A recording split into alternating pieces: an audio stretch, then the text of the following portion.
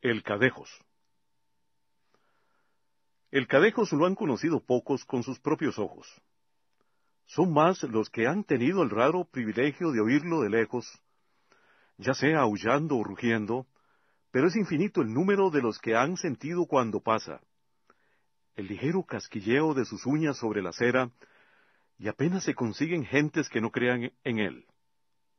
Aunque algunos que se le dan de científicos explican su existencia por las de una raza especial de osos amigos de noctivagar por montes y por ciudades en busca de hormigueros.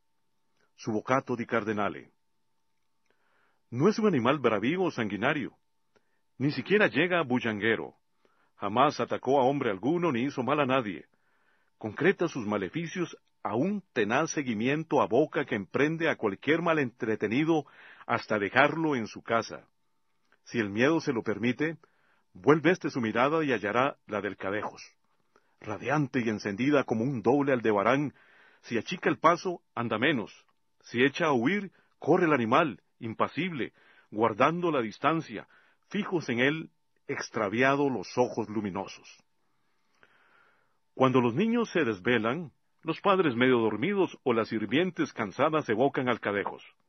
Y a poco se oyen las uñas en las baldosas y se le siente detenerse por fuera y resoplar por la rendija de la ventana, imponiendo definitivo silencio al impertinente.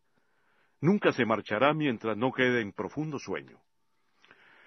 Los señoritos de corta edad con pujos de hombres libres, cuando alguna vez regresan tarde y un tanto irritados por las copas de un banquete clandestino, suelen ser detenidos por los rutilantes destellos de sus ojos frente a la última entrada de su habitación, cuyo hueco rellena con sus espesas melenas.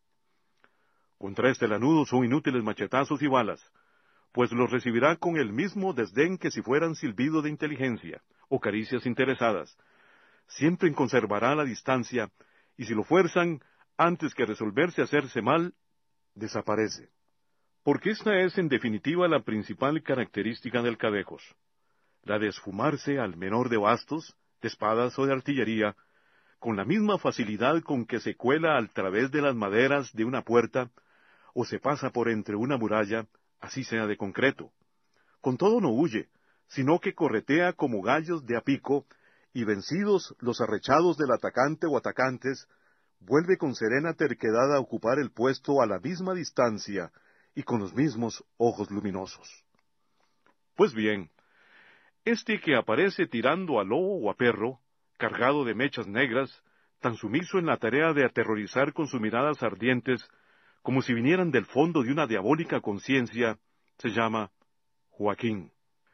Fue hijo de un anciano de Cartago, de esos chapados a la antigua, y por desgracia el muchacho resultó amigo de fiestas y desórdenes, en lo cual se distraía casi todas las noches.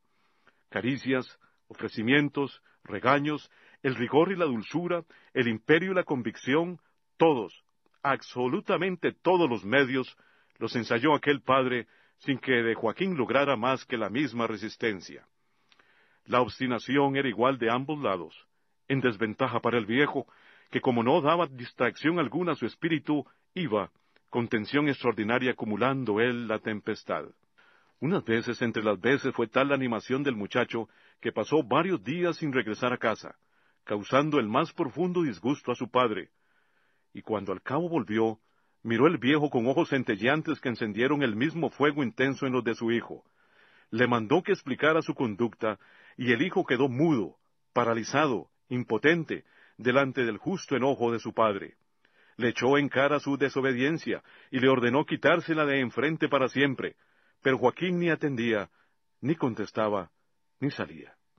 Frenético el anciano le maldijo con los peores apóstrofes, y en castigo de sus faltas vertió sobre él tanta indignación y el dolor de su espíritu, y cayeron sobre el joven como una disolvente tal, que transformando su naturaleza lo convirtieron, como puede el rayo hacer de una torre ruina, en esa especie descalificada de animal que persigue y no daña, que sumiso acude como una conciencia ambulatoria, donde quiera que haya un desobediente, que no conoce otra manera de mitigar su perpetua y siempre renovada condenación que la de lanzar intensos gritos entre aullido y lamento, cuando vaga por los caminos solitarios al que nadie puede alcanzar, porque cuando huye, desaparece.